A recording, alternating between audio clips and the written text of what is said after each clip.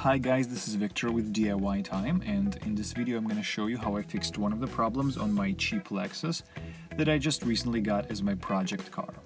So the horn on this car is not working no matter where you press on it, and sometimes it gets really frustrating not to have it when you need it most. Most of the times this problem is caused by blown fuse, and on this car the fuse box is located under the hood inside the engine bay. To open the fuse box, you just need to press the plastic tab on the side, and the plastic cover should just come right off.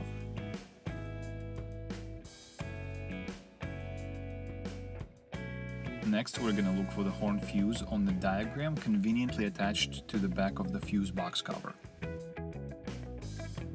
And looks like it's a 10 amps fuse located in the front controller, second from the left.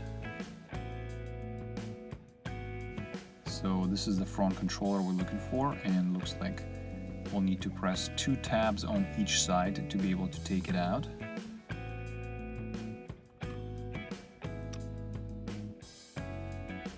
And now it should come right out. And this is the 10 amps fuse we're looking for. Also, when I was looking for a fuse, I noticed this little fuse puller box on the diagram, and sure enough there's a little fuse puller tool conveniently included for you right there inside of the fuse box. So let's go ahead and pull out the horn fuse and check if it indeed has been blown. And as you can see here, it's definitely blown. Also on the diagram there's a place where you can find spare fuses, but unfortunately it didn't have the one that I needed, so I just bought it online, and 2 days later I got a box of 100 fuses, and I'm just gonna keep them in the car and have them ready next time I need it. If you're interested, I'm gonna post a link where I got them from. And now we're just gonna install the brand new 10 amps fuse.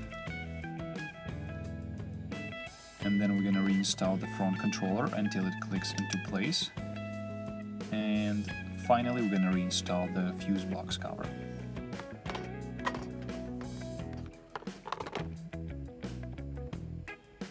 That's pretty much it. Don't forget to test the horn.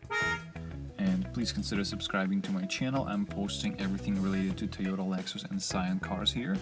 Thank you for watching and have a nice day.